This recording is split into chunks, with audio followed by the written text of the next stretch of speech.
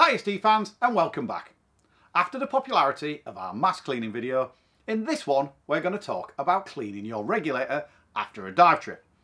Regulators are the most important part of your equipment arsenal, as without one you're not going to be able to breathe underwater. Regs are pretty robust pieces of kit, but they still need a bit of loving when you return from your watery adventures, so I'll show you my regular routine. For those here for the first time, my name's Mark, I'm the Editor-in-Chief of the Scuba Diver media brand, and welcome to the Scuba Diver YouTube channel. Remember to hit that subscribe button so you don't miss out on any future videos, and ring that bell so you get notification of the latest releases. And don't forget to check out below how you can get a free digital subscription to any of our magazines. That's Scuba Diver UK, Scuba Diver Australia and New Zealand, and Scuba Diver Destinations, which is our US and Canada edition. And if you want to get your hands on a print version, we've got a special subscription deal for our YouTube followers. Now, let's dive into the video.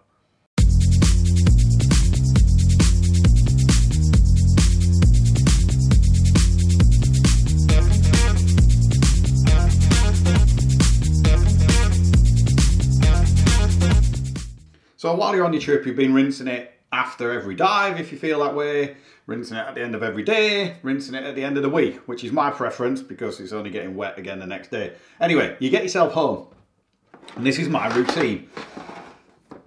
With the first stage, I just dunk that in, but not the end that actually goes into your pillar valve, obviously. Just give that a nice soak. If you can stand it in water like that and leave it to float, that's what I do, because it really gets into all the nooks and crannies, any of the heat sink vents, any of the fins, and it just really gets any salt crystals out that are left in there. For the rest of it, I just give it a rinse under the tap, like that, just quick, just get into any last little bits, like that. And then that's pretty good for the first stage. Things of note, if you've got a turret like this one, make sure you get plenty of fresh water into there. And then also, if any of your hoses like this one has a swivel at the top there, so make sure you give that a good rinse. And then the other thing you want to do is make sure that you pull these back and give it a good rinse underneath, because salt water and salt particles and bits love to live under there, and that will corrode where the hose is going. So if you can give all that a good clean, you'll be sorted. So that's nice and solid. That's fairly straightforward.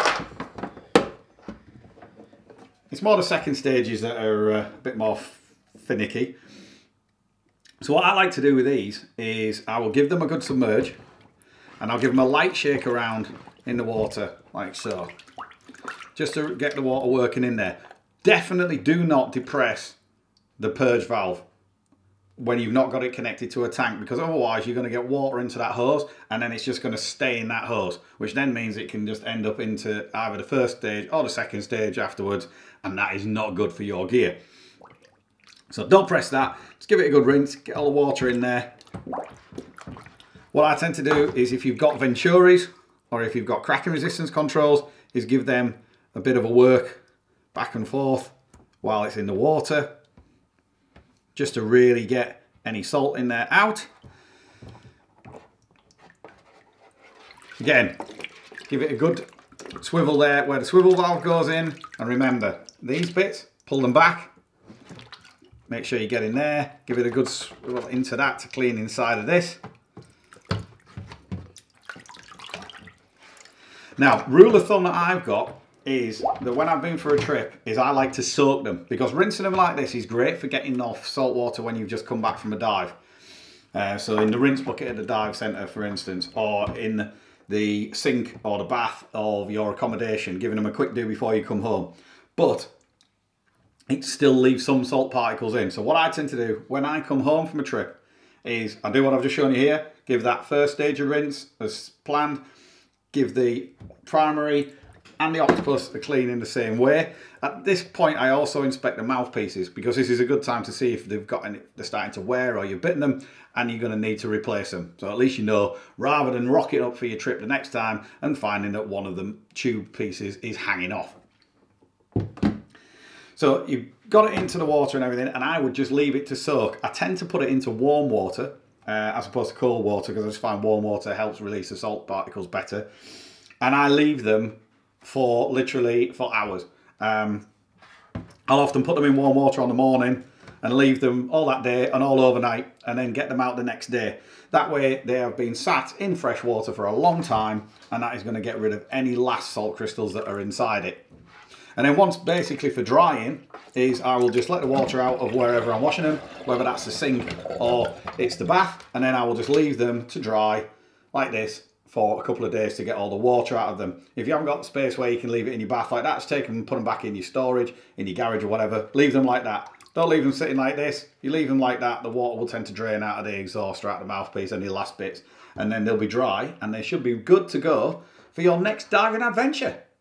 Regardless of where you are on the planet, it's vitally important to have your regulators serviced annually or every other year for certain brands. Refer to your manufacturer recommendations. Doing a thorough clean, as demonstrated, will certainly help maintain your regulator, but a proper, regular service is imperative. Here in the UK, we're anxiously awaiting the end of this month, when diving will be able to resume around our shoreline and at inland dive sites. So this is the perfect time to get your regulator serviced at your local dive centre. Get your reg in perfect working order before hitting the water for the first time in 2021. The benefits are twofold. You'll know your regulator's not going to give you any problems once you resume diving, and you'll be supporting your local centre at a time they need it the most. What are some of your hints and advice regarding maintaining your regulator setup? Leave your comments below, and if you've got a question, fire away. Because if we can't answer, maybe someone in our community will be able to. Remember, if you enjoyed this video, be sure to subscribe to our YouTube channel. And don't forget, you can grab a free digital magazine in the description below. As always, stay safe, and if you're one of the lucky people who's already able to get out and dive, enjoy.